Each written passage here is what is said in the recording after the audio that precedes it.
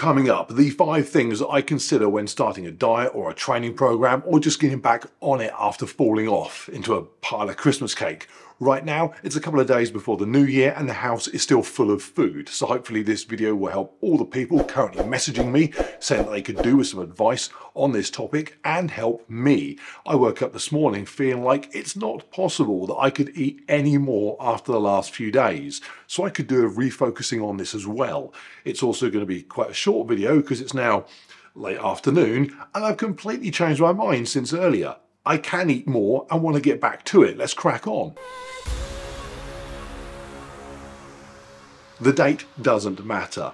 The best time to start eating properly or exercising right or looking after yourself is now. Not Monday or New Year's Day or the first of the month. Your body doesn't have a calendar.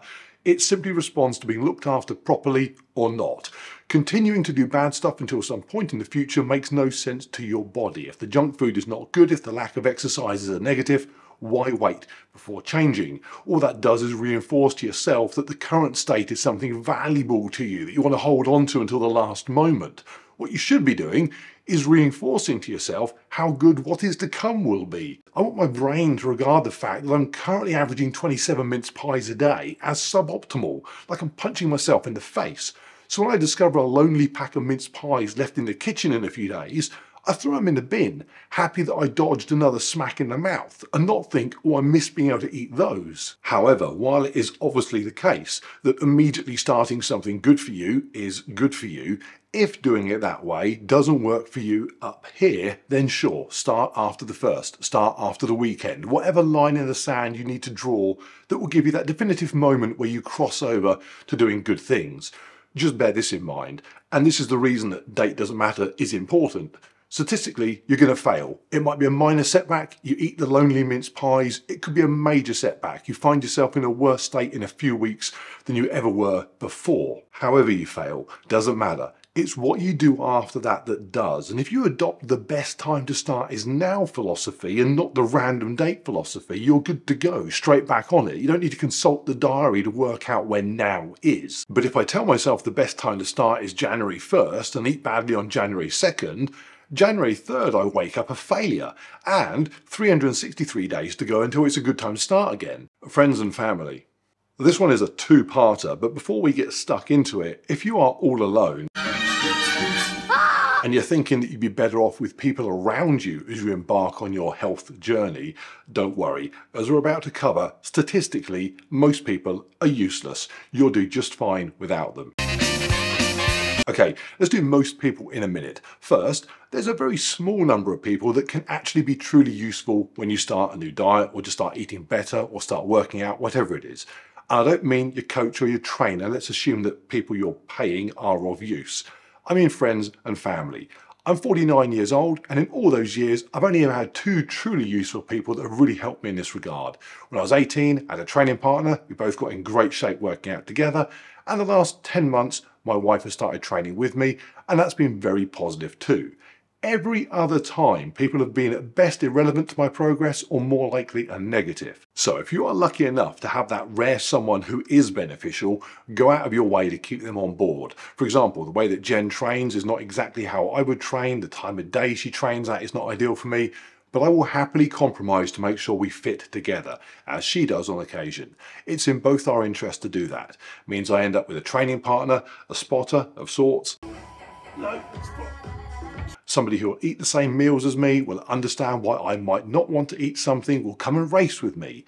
Will she do that forever? No idea, but she does right now, and it's perfect. It can be very lonely to be doing something a bit unusual, to feel the odd one out, and nowadays, not being overweight and inactive, that is unusual. You are the oddity. At times, you can embrace that oddity. I get a kick out of running in the middle of the night when nobody else is doing so. But it's quite tiring to pretend that you're David Goggins permanently. Stay hard! The reality is, having somebody occasionally say, I get what you're doing, is reassuring. So a solution, if you don't have somebody, is to do what I did when I was in that place, go find them. Get down on a Saturday morning to your local park run, sign up for a 10K, take classes in your gym. Put yourself where you can see others doing what you do. This Christmas, Jen and I have spent it surrounded by family, but we've still squeezed in a couple of off-road trail run races with the dogs. They're surrounded by other people doing the same as us, excited to be outdoors and exercising. And that then compensates for the family visits. It's not really enough to compensate fully, but it helps. If we actually ran so much that it truly compensated, the RSPCA would take the dogs away. So the other side of this one, most people. When you lose weight or start exercising, you will be told complete gibberish nonsense by people whose opinion you might normally respect or at least listen to on other topics. So it's vital to understand that's going to be the case. When your mother says, here's a useful tip for keeping avocados fresh in the fridge for longer, potentially useful information coming your way. But when she says, oh, you've lost weight, that can't be healthy, are you sure you're feeling okay? Gibberish.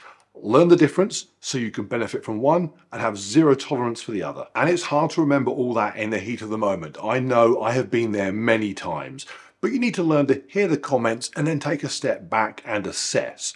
For example, if you're told that exercising daily, putting your meals into an app to see that your protein intake is okay, that's taking it all a bit far, becoming obsessed. That might be disconcerting to hear, but wait, has that wisdom come from an uncle that looks like they're one more slice of turkey away from a cardiac arrest? Because if it has, gibberish. If training that hard, that must be bad for you, comes from a friend that doesn't know Garmin from Gremlin, gibberish. Ignore it. And that may seem a little harsh, and after you've ruined a couple of Christmases, people might tell you you're being a little harsh. But tough luck. It is important to understand that what you are being told is way worse than any response that you might provide. It won't seem like it because around the Christmas table, most people will side with Fat Uncle Bob. F them. They are all wrong. Making somebody feel uncomfortable about taking their health seriously when the person who should be getting grief is the lump whose best chance of seeing next Christmas is if there's a defibrillator under the tree for him is wrong. Now, in defence of people talking nonsense, a lot of the time it comes from surprise in the contrast between how you looked when they last saw you and now. People just get used to how somebody is, so it's a shock when seeing an alternative version. But that before and after shock is not always the reason people say stupid things. Many people will also reflect their own insecurities onto you. Very simply, if someone's doing something they know is wrong and they're confronted by somebody doing that thing right, a natural reaction is for them to create their own little narrative in their head about why they aren't being faced with a better version of what they could be if they could be bothered. And there's only really two ways for someone to do that. Reinforce why they're right, but there's only so many times that you can pat your obese belly and say cuddly's best, or reinforce why you're wrong. Ultimately, it doesn't matter why they're talking rubbish, it's not your problem. All you need to do is ignore it and learn to recognise that the silence that follows your shutting down a gibberish at a family event is a good thing, despite how everyone looks. Create good habits.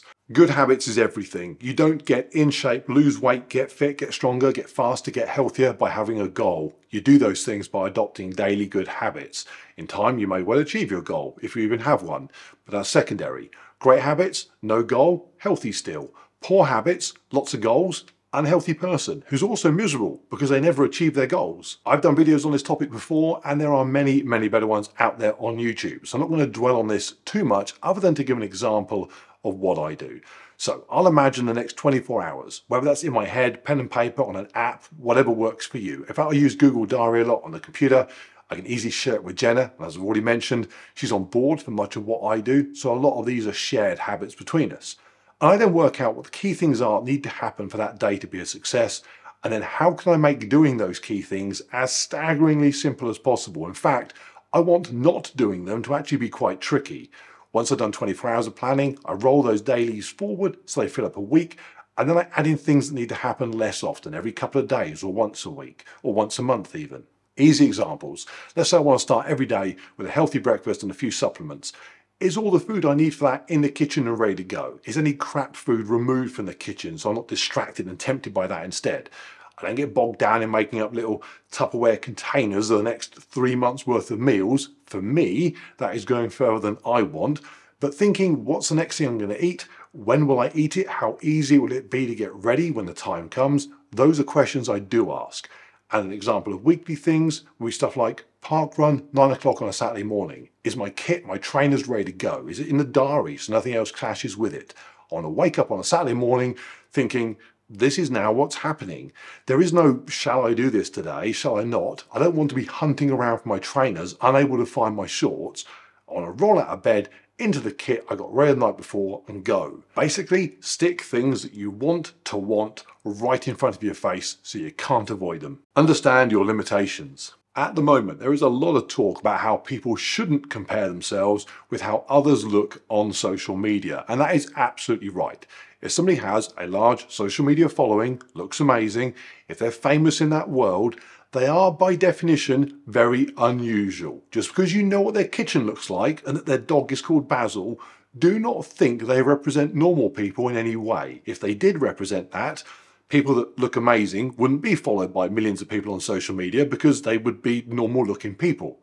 A huge amount of how they look will be down to attributes particular and specific to them that you probably don't have that make them stand out from the norm. Now here's the key thing, that concept that those people simply aren't you applies to the people throwing motivational instruction at you as well. I follow people that do bounce out of bed at 4 AM and have posted their workout by 5. People living life by the be the hardest worker, be the best you can be, improve, improve, improve philosophy. But I am more likely to become 7 foot tall and get out of bed at 4 AM. I am not them. My brain does not work like their brain works any more than my abs do not look like the abs on the person that owns Basil. I'm not motivated by the things that motivate them. We all have different bodies, we all have different mentalities. Now that is not to say that there isn't incredibly beneficial information to gain from somebody that in many, many ways you could never be like, but in a couple of ways perhaps you could. Maybe the guy that gets up at 4 AM also stacks his supplement cupboard really neatly, which is why I do mine the same. It's also not to say that whatever your current body or mentality, you're 100% stuck with it, good or bad. You can move from where you are, but you can't necessarily move to anywhere you like. Just understand your limitations, and then you'll not be disappointed when you bump up against them, and perhaps realise that they might prevent you from going all the way to where your favourite influencer happens to be. And of course, the most important thing to remember, everyone has things where their natural limitation extends further than others. Maybe the guy that gets up at 4 AM would love to be able to play the guitar as well as you could. The point is, if you discover you can't match the body fat percentage of some random on Instagram, don't worry, it's possible there might be more to life than just that one thing. Understand the science, implement it your way. If somebody asks me how is it possible that I can travel through the air in order to reach a different country to the one I'm currently in, I would, using my very limited understanding of the subject, explain to them gravity, lift, aerodynamics, flight. If you think you're dead. But if somebody asks me how am I going on holiday, I'll say I'm going with Virgin, priority boarding, and fingers crossed there's no children under 10 on the plane. In other words, the science that makes things happen is the science. It's real, can't be avoided, and an understanding of it, even at a very basic level, is probably pretty useful, especially to avoid unnecessary panic when I look out the window and see clouds. But I'm really more interested in the legroom on my seat. I get if I arrive at the airport and my plane has no wings, then my knowledge of the importance of wings will come in useful because I can avoid getting on that plane. But for the bulk of the flight, it's just where's my peanuts and someone shut that kid up. What's this got to do with fitness? If you are somebody who can be told calories in, calories out, but adhere to the laws of thermodynamics, ensure that you do your tricep extension in exactly this way to ensure maximum muscle contraction, etc., then brilliant. Listen to the science, it's obviously right, and enjoy yourself. But if you are somebody shouting that information to others, don't be surprised when it turns out not everyone finds your message particularly motivational and instead listens to the person saying try keto or intermittent fasting or whatever else. And when they do, criticising them by saying that the diet that they're now doing only works because intermittent fasting means you're eating less, which means calories in, calories out. That's a pointless criticism. It's like criticising my aeroplane choice by saying that the comfortable seat is only at 30,000 feet because of lift exceeding gravity. I know, but I don't care. It's a comfortable seat and there's a choice of movies. Now, people picking a particular type of diet without an understanding of the science that makes it work, that's not ideal. That does lead to the real accusation that some people are simply looking for an easy solution. Perhaps it allows people to get sucked into doing some sort of ridiculous eating plan that really does make no sense. It gives weight to those saying diets are all stupid and weight loss is easy, just eat less, move more, which is about as useful instruction as drink less, be more sober to an alcoholic. So I agree, if someone's adopting a diet that involves eating, I don't know, a turnip a week, and when they stop and think about it, they can come up with no reason why that diet might scientifically be a good thing, then that person is not doing things right. They are sat on the shuttle bus at Heathrow wondering why they've not taken off yet. But if somebody wants to do keto or paleo or plant-based or any other eating style, because as well as a basic understanding of why it might lead to the results they want, they just happen to like that eating style, good. Personally, I've done all sorts of eating styles over the years. Going into the new year, I'm going to be trying a continuous glucose monitor thing. Will that result in me eating a certain way? I expect so. Time will tell. Might it result in less cravings, more stable appetite? I hope so. Will that result in weight loss? Yes, probably. If someone tells me that's not the monitor, that's just because you ended up eating less calories, they need a smack on the head with the box. Yes, they do. Again, if just totting up the numbers and following the basics works for you on its own, brilliant, you're lucky. But if you like to use an eating style or a training style that does adhere to the science, but that's not its focus, do not be afraid to try it and do not listen too much to anyone telling you that you should just read a book on thermodynamics. Okay, that is it. I am out of here. Give the video a like and subscribe, please, because that is incredibly beneficial to me when you do so. I've got mince pies to eat and a monitor to stick on myself. I'm not sure which order to do those two in. I'm slightly worried if I put that on first, I might blow it up.